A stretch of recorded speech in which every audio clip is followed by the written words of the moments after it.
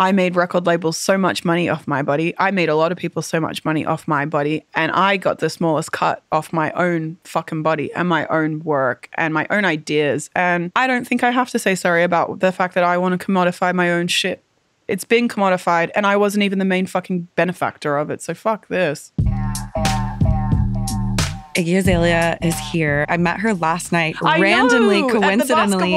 The basketball. Yeah. I looked over and I was like, wait, what? I'm meeting you tomorrow. So it was kind of nice. No, it was good. I think it was good to break the ice. Yeah. You just launched the OnlyFans and there's a lot of like hustling, but I also read that you made a shit ton of money last year. God bless. I did. Thank you. Yeah. Love that so much for you. It was funny because when I did do the OnlyFans thing, everyone was like, she must be doing so bad, down bad. And I was like, definitely not down, definitely not doing bad. But it's funny to me. I thought that was so funny seeing that reaction. And I knew I would obviously get that reaction, but it just was funny to me because I was like, oh, you can't possibly like conceive the notion that a woman would want to do this of her own volition and not because it's out of necessity. That's interesting. Right. They're immediately were calling you desperate, basically. Yeah. And I'm like, it's funny to me that you view sexuality that way. That's not my take. So why did you decide to sign up for OnlyFans? And like you're launching like a whole project. It's not just like it was more about the project. Honestly, the project came first and then the platform for it made sense, I guess, if that makes sense. Because I've always kind of been anti OnlyFans for myself creating an account. I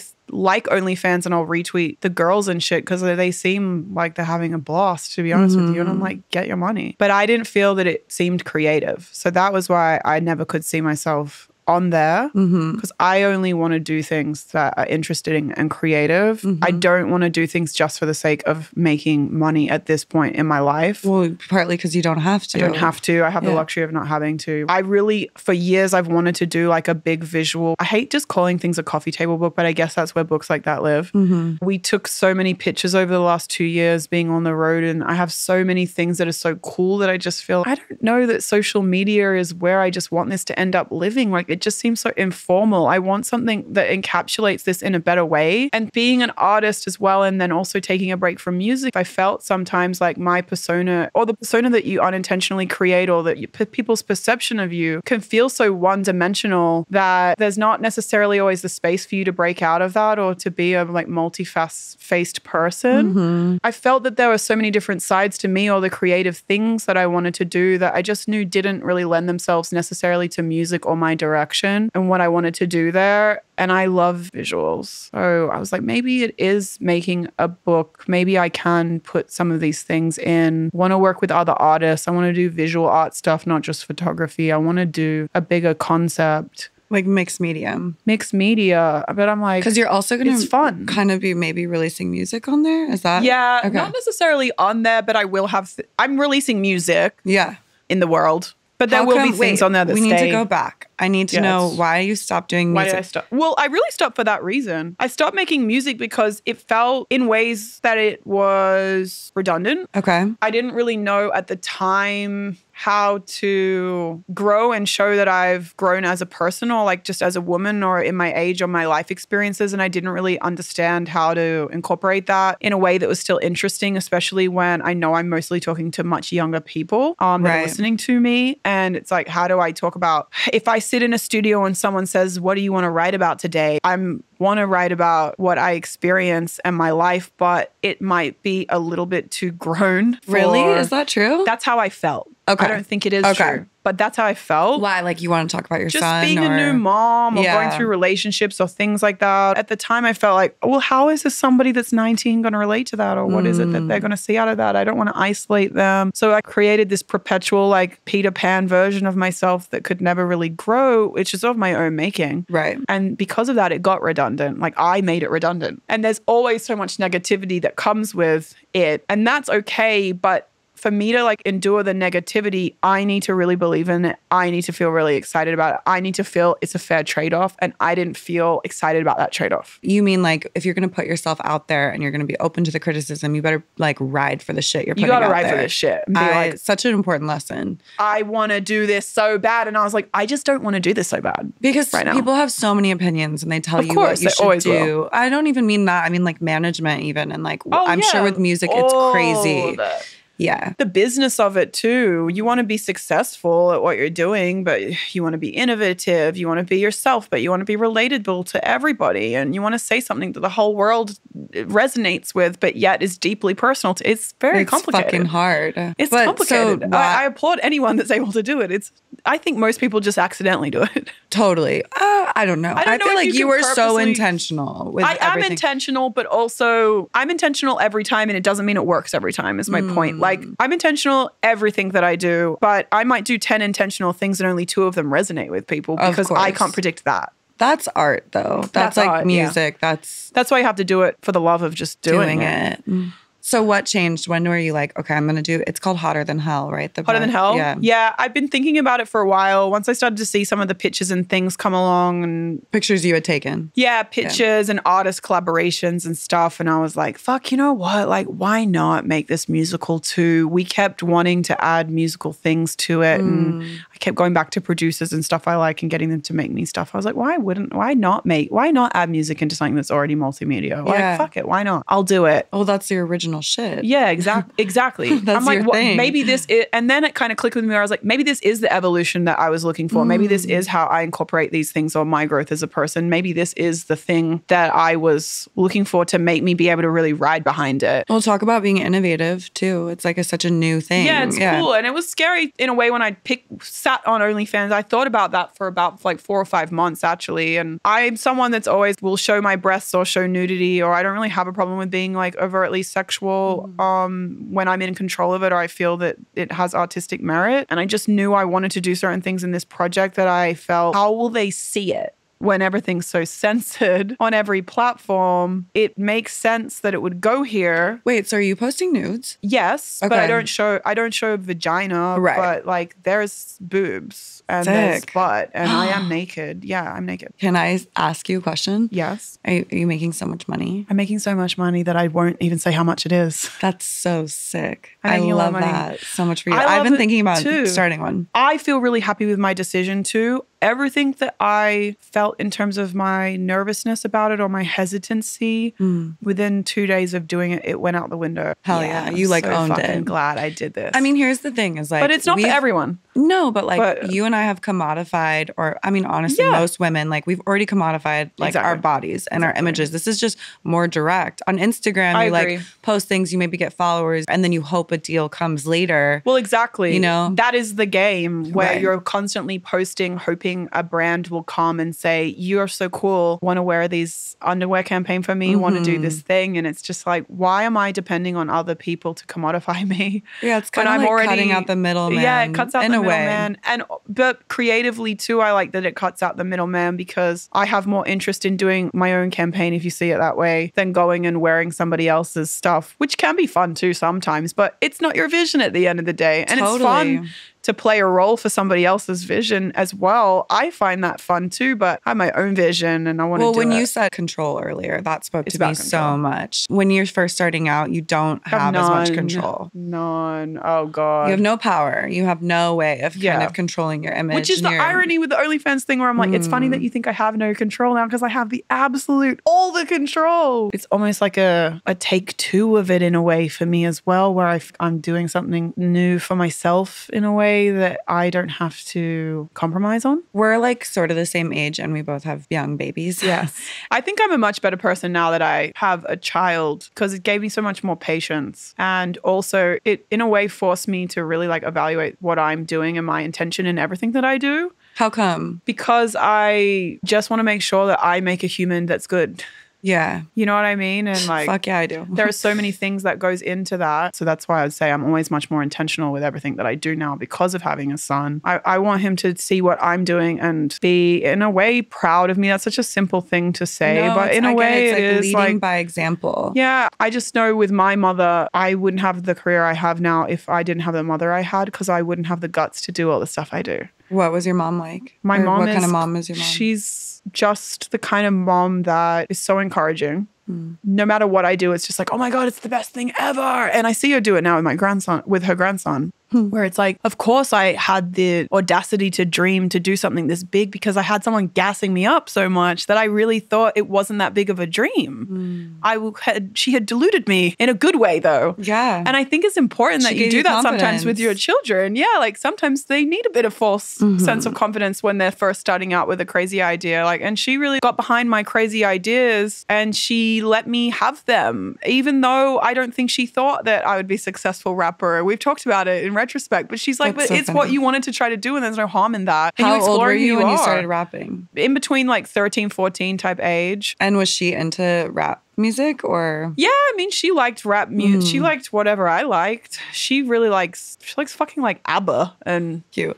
Had to be subjected to a lot of Ricky Martin. Oh my God, cute. Yeah, I love that a lot of Ricky Martin was happening. But my mom was like a hot bitch. Like I remember picking my mom up from getting fake boobs. She had a belly button piercing. I went with her to get it and she tried to deny that to me. We were talking about it a few months ago and she was like, that's not true. And I was like, did you not go to the doctor's office next to the fish and chip shop and we went up the stairs and then he put the fucking ring in and it was turquoise? And she was like, okay, all right. Like, I remember.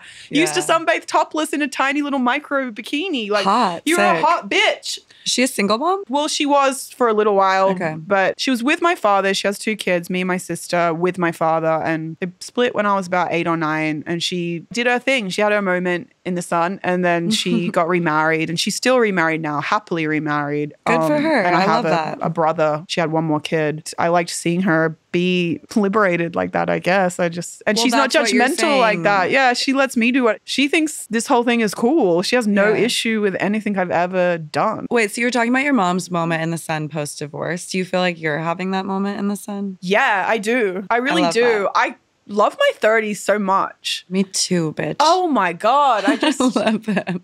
I joke all the time about being an old, decrepit bitch, but I really don't think I am one in reality. I actually don't think your 30s are old at all, and I actually love it so much more. You just having the confidence to tell people no and not feel bad about it does wonders for you, doesn't it? Fuck. Period. And it's so much better. I didn't even know how to tell people I didn't really like my hairstyle. Right. Like, no, truly. I felt bad to be like, but you're burning all my hair off and I can't, I don't even have the confidence to tell you I'm fully suffering. Yeah, like I just couldn't advocate for myself a lot of the time. And I don't feel like I have a problem advocating for myself It's so weird how that switched for me. It was hard because I turned 33 months after my son was born. So it's hard to say like what the... I turned 32.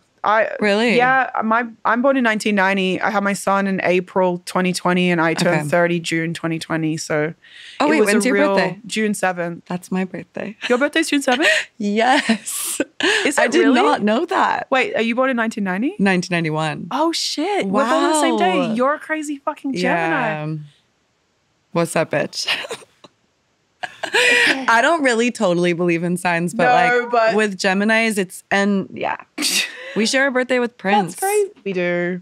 It's a really good birthday. It's an amazing birthday to have because Prince is epically cool. And also it's like the start of the summer. Well, for me, it was always the start of the winter in Australia and I would be so depressed. But now that I live in America, I'm so happy about my birthday. Everybody wants to party. They're like, let's go. I would always say I have the best birthday because I'm literally in the middle of the year. So my presents when I was a kid, I'd be like, they're perfectly spaced out. Oh, from Christmas to... They're 6 months, exactly 6 months from Christmas to birthday. So I always would be so glad I was born in June when I was a kid. No, it's a great birthday. Okay, so we're twins. So we understand. Now that we've established So that. I understand how you feel. I felt the same way. It was so many changes happening where I think your 30s, they get hyped up as some transformational moment and maybe they aren't in the moment of you turning 30. But I do think that your 30s are transformational in terms of just your life path and things that generally change or your thinking or those things. And then having a child as well at the same time as that you're going through that anyway. I think that it's intense. You reassess everything. It's intense. And then you just kind of also, it's like a release. You're like, now I'm 30. Like I'm not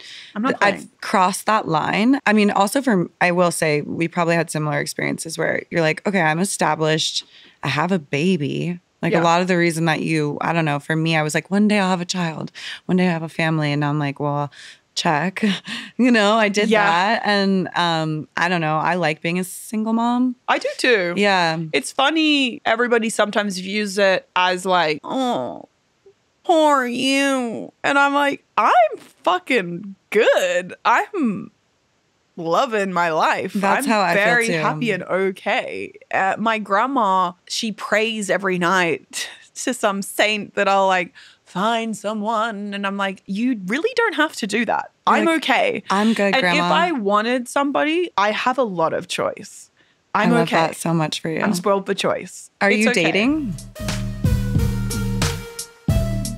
No, not really right now. Okay. I dated a little bit last year and it was fun. But I just feel so how long focused have you on been what I'm doing. single? I've been single since 2020, since early 2020. Okay. Like right after I had my son, I left his father within the third week. Wow. Talk about a crazy time. Really moment. Intense. My brain wasn't functioning at that point. Neither was mine, but I had something happen one day with my son's father and me, and it just was like one of those moments where you're just like, I didn't wake up thinking this would be what my day would be, but by the end of the day, I was on a plane to Los Angeles and I never went back, and that was the end of that. Don't get me wrong, we had a volatile relationship, and you know that. You're not an idiot. You know when something's not working. Yeah. I knew it wasn't working, but I also just had a baby. It was COVID. There were a lot of things to navigate for me at that time, and I didn't think I'd be leaving when I left, if that makes sense. So it was all very... It's really brave. I think after I had my son, it's like, you do feel this kind of pressure to like keep a family together, even if it's not the values or,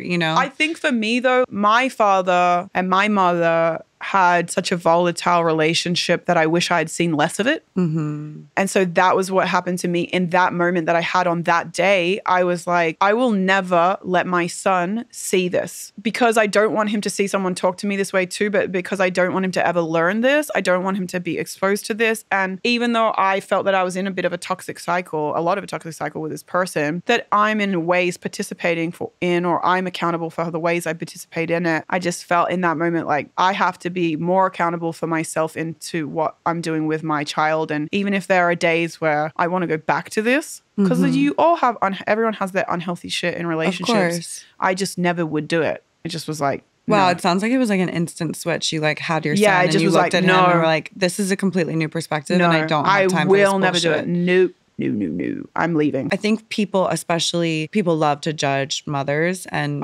so much. Anytime I post a picture, where's your son? Yo, I get that too. It drives me insane. And it's funny because I'll be like, he's literally here. Yeah, totally. He's like, he's out just of frame. Not in the picture because you're a fucking weirdo. And I have to protect him from you.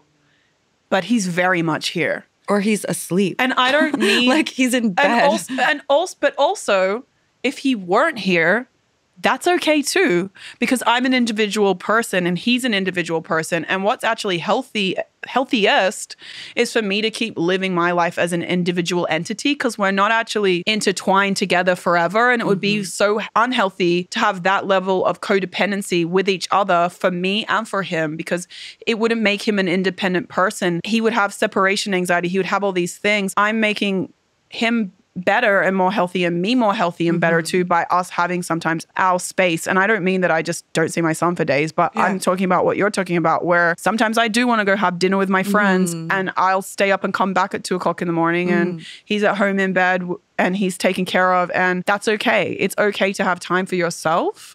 It's healthy and it's better for your child too. 100%. And I think there's so much with... Actually, I want to bring it back to kind of the OnlyFans thing, because when I became a mom, it was like posting a sexy pic, like immediately everyone makes a comment. It's like, you're a mother now is the vibe. Your child will see this. And I can't believe that. I should have seen that one coming, but I'm like, what? They're like, you're still a sexual person and you also are a mom? Like, my brain is broken. Okay, I have a question because I've been specifically thinking about this because I'm dating and I'm like, what happens is I'll like, hang out with someone and then I'm like, I have notes. I have thoughts about who you are as a person and I'm not going to give them to you because it would be straight up rude. Yeah. So I'm like, okay, I'm just going to walk away from this. And it's a weird thing where you're like, I have all these notes. Yeah. But you're like, I shouldn't give them to Would them. you like to know? Yeah. No, I'm like, do you want me to tell you? I know. I used to maybe say it too. Me too. In the past. In relationships, I'd be like, this thing about you. But I'm like, I don't actually need you to change. No, I'm going to remove myself from the situation. And if you want to know why, do I have to tell you? Yeah. I'll let you know if you ask. I had a conversation with someone about that I was dating on the phone the other day, and we spoke for a long time about it because we still talk and we're still friends, you know, casual friends. And somehow we got to talking about what went wrong. And I was like, no, you know, it was just this and blah, blah, blah, blah. And I finally did get, like, I was honest about it. We had this conversation. It was actually a really good conversation. How did they take it? It was funny because they were like, no, I actually am kind of like discovering some of these things, and I see how that you would feel that way. Like, it's valid. I want to change some of these things, not to be with me, but just that they felt that they, as a person, wanted to grow. And it's weird how you can have those conversations as a friend, but not really as a romantic. As a relationship is so offensive sometimes. And I was like, you know, and I said to him, I was like, that's cool if you want to do those things. I personally think you should, because I think you would experience life in a better way, and I think you'd be happier if you did those things. Yeah. I'm not saying that because I think those things would make you be the person for me. I think you'd just be a happier person, but also if you don't do those things, it's still okay. I feel like you have a very good perspective of just doing what you want and not being worried about how you're perceived. You can't be, because no matter how much you worry about it, someone's always going to perceive it the way they do. You basically like grew. I feel like I watched you like grow up and like transform. Yeah, and be a woman. Be a woman, but also you just had like, the thing about live shows and stuff, it's like anyone can film you. Yeah. And the way that we talk about women's bodies and the way they look, it's so, and for you to have the reaction, I mean, I feel like you just did what you needed to do to make yourself feel good. Yeah, I did. And I don't feel bad about it either. Yeah. That's so nice. So many people don't feel that way. They have a lot of shame about like, the thing for me was this. Any cosmetic change I made, I had always thought about those changes. Let's talk about my breasts, for example. Like I said, like I come from a very like body positive, sex positive group of women that raised me. And I remember getting my mom from her breast augmentation. And she was really fucking happy about it. Right. And I was happy for her. And I don't see anything wrong with it. You know, it didn't create some like insecurity in me where I felt I wanted to have breasts, because I know that's where this will automatically go on the internet. But it wasn't that. That wasn't my takeaway from it. My takeaway from her doing that was that she finally felt that she could do something for herself now that she didn't have to answer to somebody else. And we've spoke about it later in life, and she was telling me how she'd always wanted to do that, but she had to wait for her moment to feel that she could be unapologetic about what she wanted for herself. And funnily enough, it's funny that you have to be unapologetic about what you want for your own body. The irony. Well, shame. There's just so much shame baked into it. It was that when I started to be in the spotlight, I wanted to make these changes. I didn't have the money to make these changes. Then I had the ability financially to do them, but I was conscious about the shame of making them, and also for you, people saying that I only wanted to make them because of the pressure of the situation, the exterior. Yeah, and I'm like, no, I didn't get into Hollywood, and now I want to make these changes. Or you're addicted to plastic surgery. That happens a lot, and I'm like, no, I'm not. I haven't had plastic surgery in a long time. I changed what I wanted to change. Yeah, I'm really happy with the changes. They went really well. I'm really glad that I did that. I feel really good about them. And I almost didn't do them because of what I knew everybody would say, actually. And I was talking to the surgeon about my breasts, and I had gone with a friend who was getting something done, and I was tagging along as the support person. And when I was there, I just got the courage to say like, what you take a look at this? You know? And I was like, I don't want any now. I'll wait until I have a child. And he was like, oh, why do you want to wait until then? You know? And I said, oh, because I have to lie to everybody. And I have to pretend that it's my breast got bigger after I had a child. So I'll have to wait to be able to do what I want with my own body until I can lie about it. Obviously. He was like, well, why don't you want to just enjoy what you want now? I thought about that for a few weeks after he had said that to me. And I was like, he's right. Why do I have to be so apologetic about what I want to do with my own body? Why do I have to wait to enjoy things the way I want to? And like what you see in the mirror. Yeah, like why? And then I did it, and when I did it too, I thought I would try to cover it up, or I would lie about it. Or I didn't think I'd lie. I thought I'd just say no comment. Right. And after I did it, I felt like, fuck you guys.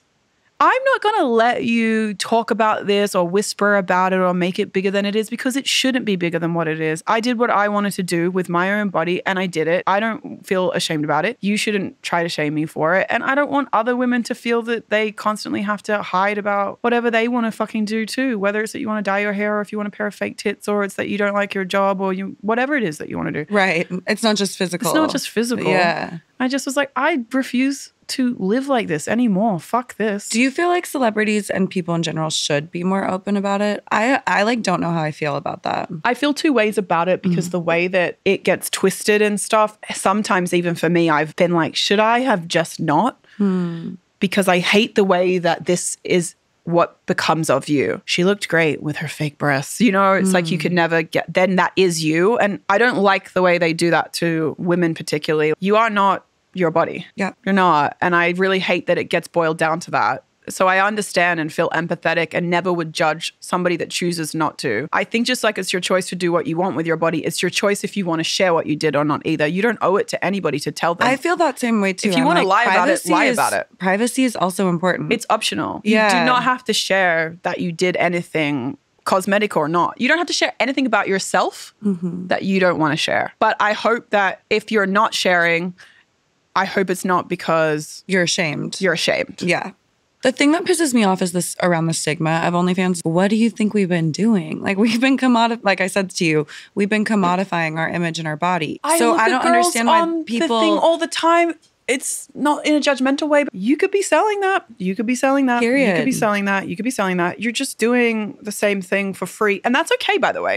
You don't have to commodify it. Of course not. If you don't want to put a monetary thing on it. But it is being commodified in some way. That's what I'm saying. If you don't want to intentionally make it modified then and have a monetary income on it in that direct way, that's okay. But it is being commodified when you post it and you put it out, it's already commodified in some way. I think it's just kind of comes down to sexism, right? Because you're basically saying like these women who are so blatantly monetizing this aspect, their body, the way they look, they're sluts. I don't even care. Sluts has been thrown at me so much, I actually find it comical now. Yeah, Amber Rose was on the podcast and she was talking about this. You know, you see an actress get naked for a film and everyone's like, oh, she's amazing and da-da-da. And they're not like, oh, she pulled her boobs out and like now she's having all these crazy things come her way because like people like that. Yeah. But if you see it on Instagram, then like everyone's like, oh, she's a hoe. It's the context of it all, isn't it? Yeah. And it's an unfair context. It is really unfair. And it just boils down to me thinking, I'm like, people just love a reason to shame women. I agree. I really do. I'm sorry. Like I just think that I made record labels so much money off my body. I made a lot of people so much money off my body. And I got the smallest cut off my own fucking body and my own work and my own ideas. And I don't think I have to say sorry about the fact that I want to commodify my own shit. It's been commodified and I wasn't even the main fucking benefactor of it. So fuck this. This is the story of my life. I want control over this. And because why not? This is the way the world works. We might as well just acknowledge it. And I enjoy it. I'm going to do it anyway. That's the thing. I'm doing it anyway. I'm going to do it anyway. I'm going to post pictures like that anyway because I like it and I think they're beautiful and I like my breasts. Fuck, sorry. And yeah, they're fake and they look fucking good and I like them. And I'm happy with them and I like my body. I liked my body before. I liked my face before and I like it now. And I like myself. I never hated myself. I don't know. I'm fucking weird. I like to change shit. I'm weird. I like to tinker. Fuck. I don't know. You know, I think that OnlyFans is actually more hilarious than anything else, to be honest with you. Although it is a bigger art project for me, but the conversational part of it and getting into that has been very interesting because... You mean the messages? The messages are interesting. You mean funny? Some of them are funny. Some of them are sad. Some of them scare the shit out of me. I feel all different types of ways about what I see on there, but it's wildly entertaining and in a way almost addicting because you just don't know what you're going to log on and look at every day. Some men on there I think are really nice and just want to talk. Yeah. And I relate to that. And some men have interesting fetishes that you're like, whoa, the amount of men that want me to tell them that they're a piece of shit and want me to and send me money for that. I kind of like it. I'm not going to lie. I've gotten a bit into that. I like it more than I thought I would. I love that for you. I really like it. Maybe that's the new era. That'll be your 30s will be like. My dom era? I'm into that. I don't know. I think maybe there's something about it that I really like because I feel like I've had so much power taken away from me for for a lot of my life that there's something about that with men being able to just tell them, you're a piece of shit and I would never fuck you, dirty little piece of shit. Oh, disgusting. Like, and then they give me money for it. I'm like, I don't know, something about that. I guess I don't feel bad because I'm like, we're both getting what we want out of this, I guess. You shouldn't feel bad about that. I think maybe you found your thing. Yeah, like, I don't know. There's something about it that I feel is very therapeutic in a way. I really like it. I really like it. Also hot. If you want to be dominated, call me. I'm really good at it. Okay, on that note, we have to end. Yeah. But I feel like that's perfect. Perfect. That's the note. If you want me to tell you, you're a piece of shit, go to Iggy's OnlyFans. I sincerely will tell you. We'll be happy to do but that. But I also talk about Netflix and movies too. Perfect. No, she covers it all. I'm multifaceted. Well, as we said.